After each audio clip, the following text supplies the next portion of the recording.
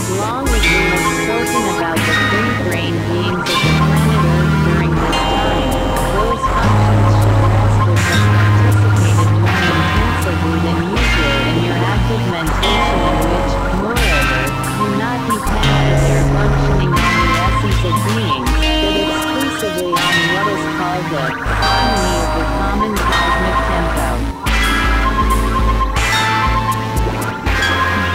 In this connection, by the way, you should always remember that the reason of any being, and the intensity of action of this reason, depend on the correct functioning of all the separate parts of the whole presence.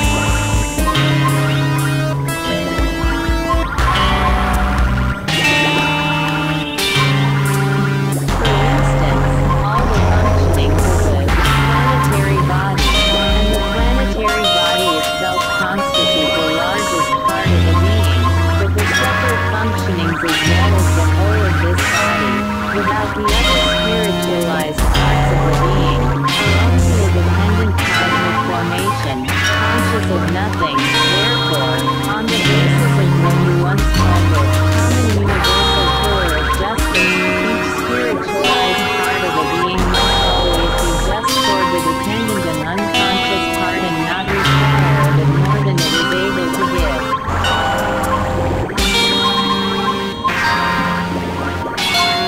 As it is for everything in the megalocosmos, so it is for the planetary body of a being, in order that it may correctly serve its principal part, that is to say, for this auxiliary part of the whole being to properly serve the essence itself, the essence must always be just and only make demands on it within the limits of its possibilities.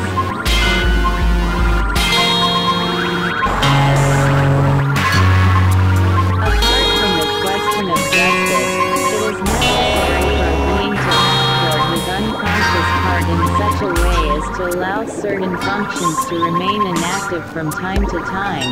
so that it may always be possible for this unconscious part, gradually and in its own time, to blend its newly acquired subjective tempos with the objective tempos of our common megalocosmos.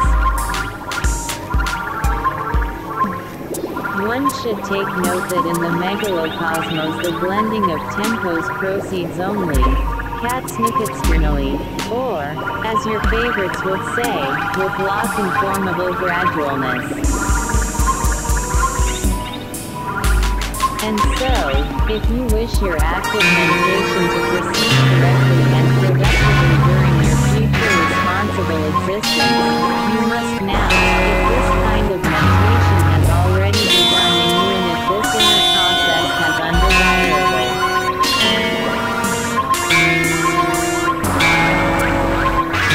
consequences for your planetary body, cease occupying yourself with it for a while, however much you may like it and however greatly you may be interested in it. Otherwise, will occur in you, that is to say, only one part of your presence will acquire a new tempo, and so you will become, as your favorites would say, lopsided.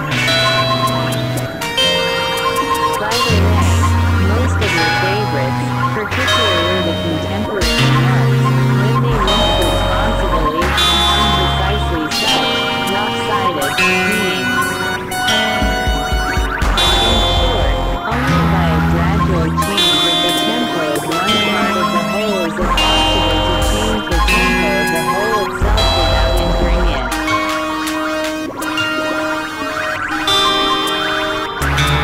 And now I find it necessary to repeat that active mentation in a being, and the useful results of this mentation, are in reality actualized exclusively by the functioning to an equal degree of all three of the localizations of spiritualized results in this present, called the thinking center, the feeling center, and the moving center. Single quote. Chapter 47. The inevitable result of impartial mentation. Beelzebub would have said more, but just then everything was suddenly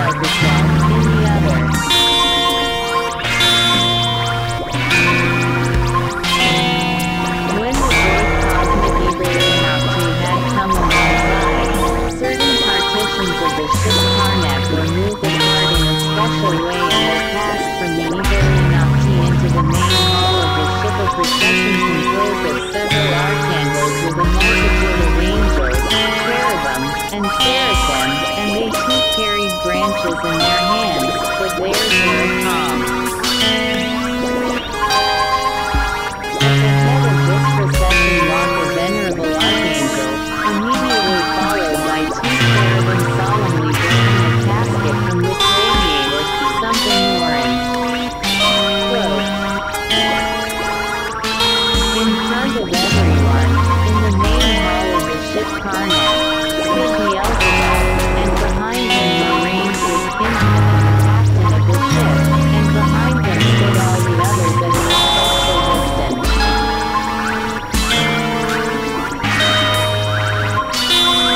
When the procession from the eagerly mounted drew near the doings of Beelzebub's nature who were assembled in expectation, it halted, and the two groups of three-brained beings of different natures joined in singing the hymn to our endlessness that is always sung on such occasions everywhere in the universe by beings of all natures and all forms of exterior clothing. This hymn has the following words.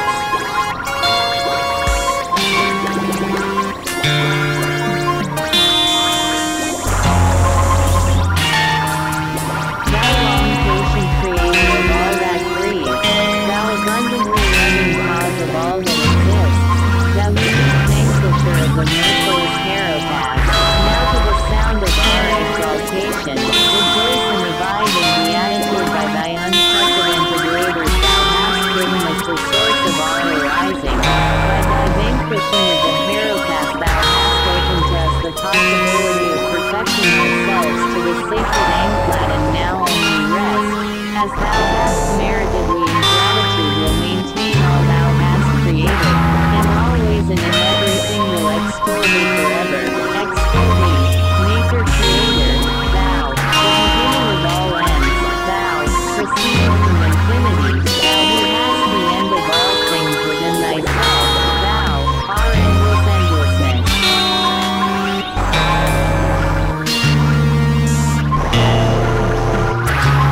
After the hymn had been sung, the venerable archangel who was at the head of the procession approached Beelzebub and solemnly proclaimed, by the decree of his all-quarters maintainer, the large chair of Pechstroner, and bearing his own sacred rod, we appear before you, your right reverence, in order to restore to you, in accordance with the pardon granted you from above and for certain of your merits, that which you lost during your exile, returns.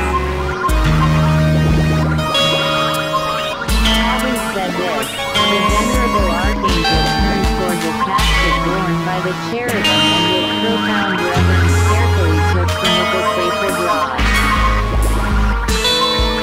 Meanwhile all those present knelt down on one knee, while the angels and cherubim began to sing the appropriate sacred canticles. With the sacred rod in his hand, the archangel turned again toward Beelzebub and spoke thus to the beings of Beelzebub's nature. Beings created by our uni-being endlessness, who by his infinite grace has pardoned this infirm being Beelzebub, who will again exist among you, beings like himself. As the variety and degree of wisdom of beings of your nature are refined and manifested by the horns on your heads, we must, with the permission of our all-quarters maintainer, and with your help, restore the horns lost by Beelzebub. Beings created by our one common Father, our help will consist in this, that each of you should consent to renounce, on behalf of Beelzebub's merited pardon, certain particles of your own horn. Therefore whosoever consents and wishes to do so,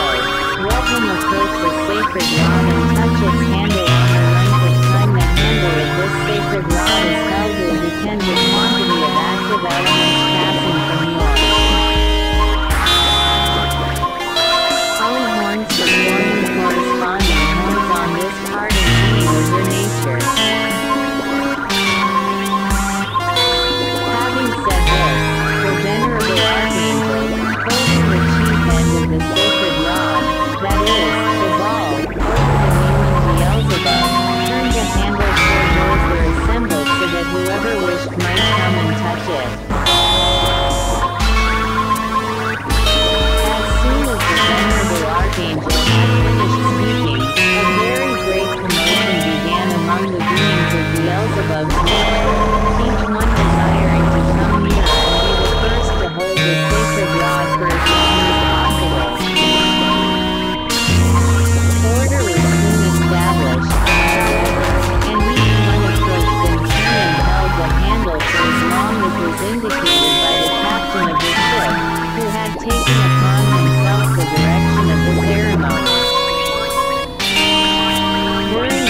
solemn sacred action, horns began to grow, little by little, upon the head of Beelzebub.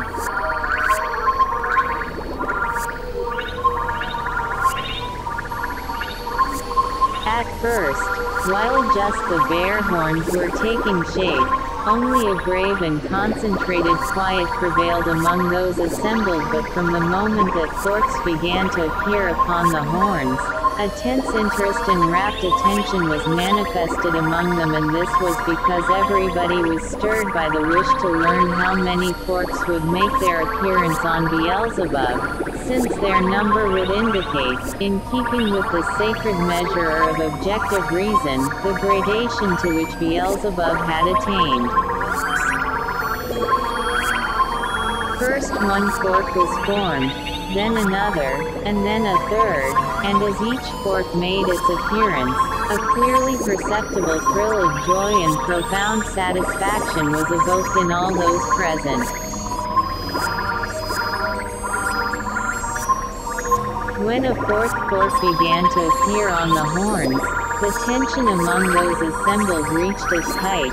since the formation of a fourth fork signified that the reason of Beelzebub had already been perfected up to the sacred, terminal, and hence there remained for Beelzebub only 2 gradations before attaining to the sacred Angklad.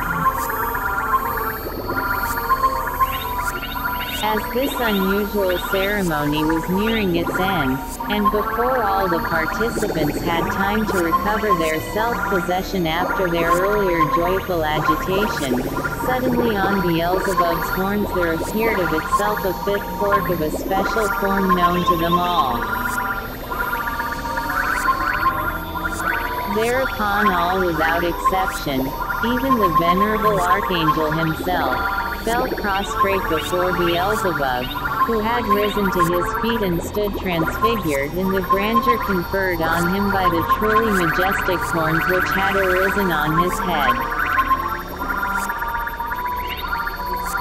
And all fell prostrate before Beelzebub because the 5th fork on his horns indicated that he had attained the reason of the sacred, Kodkulit, which is the last gradation of reason before the sacred Angklad.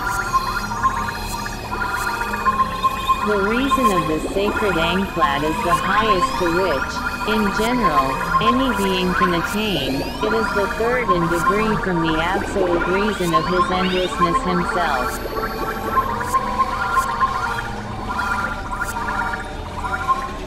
But the reason of the sacred Kodkulit, to which Beelzebub had perfected himself, is also very rare in the universe, hence even the venerable archangel prostrated himself before Beelzebub, for the degree of his own reason was as yet only that of the sacred, the Jindad, that is, 3 degrees below that of the reason of the sacred Angklad.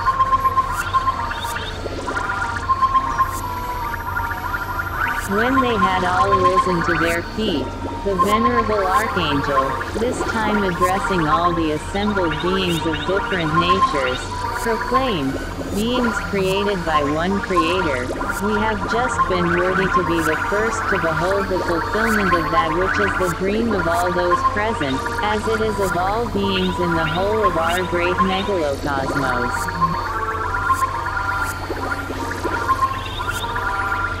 And now let us rejoice together and sing in exaltation over this privilege, which is a revivifying shock for our power to struggle against our own denying source, which power alone can lead us to that sacred Kodkulit attained by this Son of our common Father who, although he first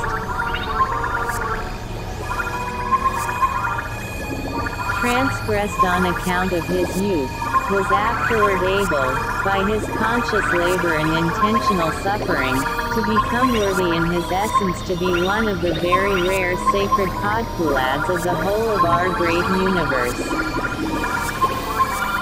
After this exhortation by the archangel, all the beings present on the spaceship Karnak began to sing the prescribed sacred canticle entitled, "I Rejoice." And when this sacred canticle had been sung, all the angels and cherubim, with the venerable archangel at their head, returned to the cosmic Egolionopti, which then drew away from the ship Karnak and gradually disappeared into space, whereupon the passengers and crew dispersed to their various places and the Karnak resumed its falling toward its destination.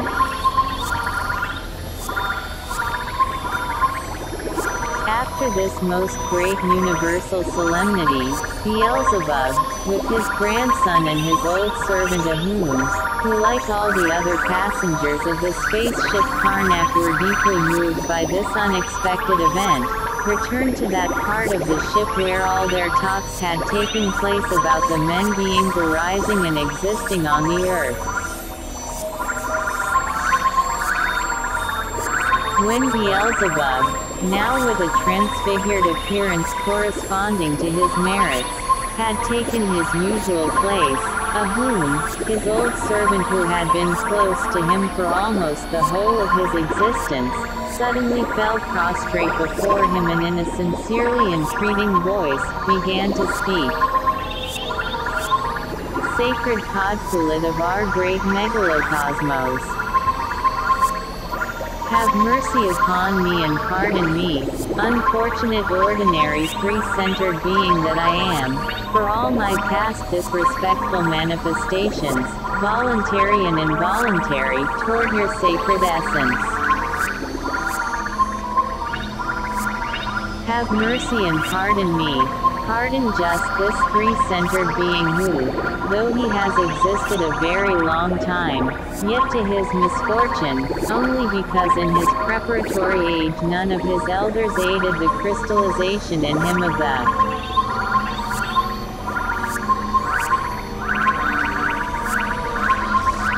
psychic factors for the power to intensively actualize being Kartvalguti indispensable to every free-brained being, had until now been so blind that he was unable even instinctively to sense that uni being an unshakable reality beneath an exterior coated in conformity with the common cosmic Trogoautogokrad and surrounding conditions, a reality sacred for every breathing creature, which bears the name of objective reason. Single quote quote. Having said this, Ahum stood as if sunk in a stupor,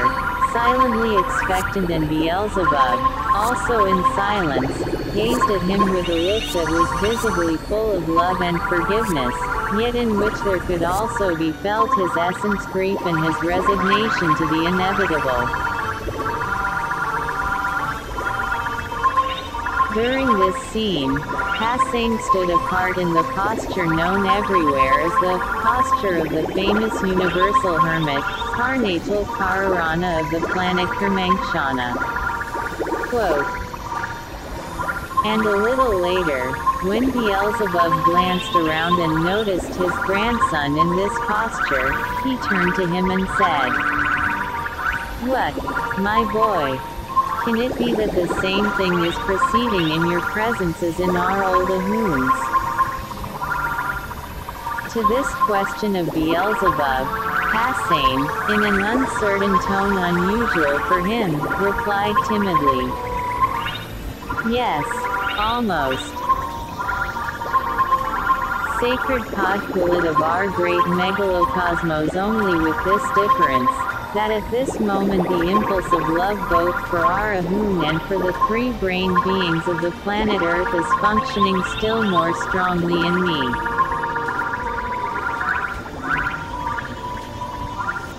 This impulse of love is growing stronger in me because, it seems to me, both Ahum and the free-brained beings of the planet Earth have greatly helped me to become worthy of being an eyewitness of the glorification of Him who is the cause of my arising and who until now I have called my dear grandfather, but who has now become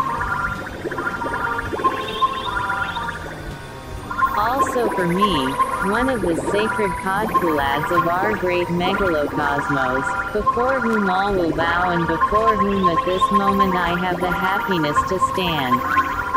Quote, EKH, explained Beelzebub, and giving his features the expression he was wont to assume during his sojourns on the planet Earth, he said, "First of all, I wish to voice in the language of our venerable Mullah Nasser Eddin the thought that arises in me by association about Ahun's words, so unusual for him, and also about his unaccustomed posture. Our dear teacher would say in such a case, don't shed tears in vain like the poor crocodile that snapped at the fisherman and missed biting off his lower left half.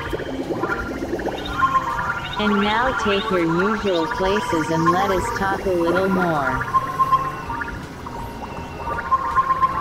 Although we are now entering the atmosphere of our planet Karatas, we shall not land for a fairly long time because, as is usual with spaceships, our ship has to exhaust its acquired momentum before it stops at its destined mooring place." Quote,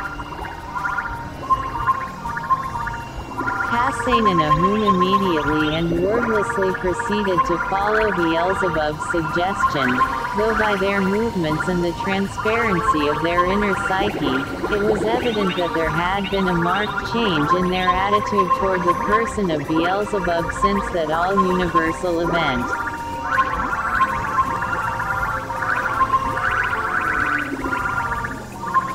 When they sat down in their usual places, but not this time with the unconstraint they had formerly shown, Beelzebub turned to Hassan and said, "First of all, my boy, I give you my word that when we get home, unless some event due to external causes independent of our essence prevents it, I will explain to you everything relating to your favorites that I promised to, but for some reason or other during this voyage of ours on the ship Karnak I have left unexplained. Meanwhile, if you have a particular question that needs explanation now, ask it. But I warn you that we have not enough time for me to reply in the form customary to our talks during this time, so try to formulate your question in such a way that my answer may also be brief. By such a question you can even show me once more to what extent your logical mentation has developed during my tales about the strange psyche of the three-centered beings arising and existing on the planet Earth." At this proposal of his grandfather, Hassan thought deeply for rather a long time, and then, in a somewhat exalted mood, spoke as follows: "Sacred Cod and fundamental cause of my arising.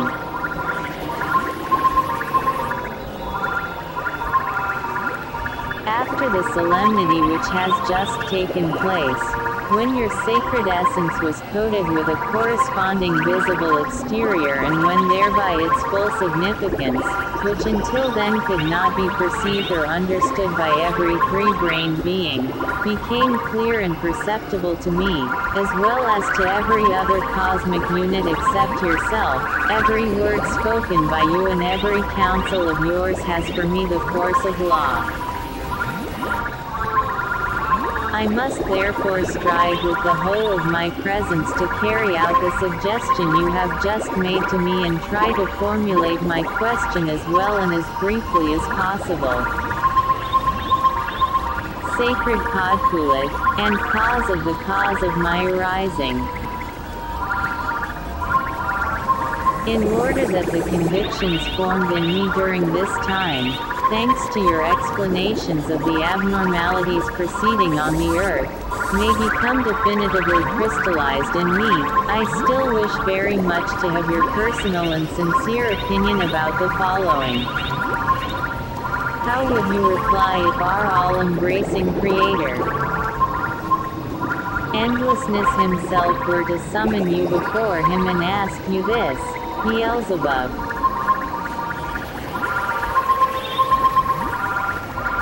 You, who are one of the hoped-for,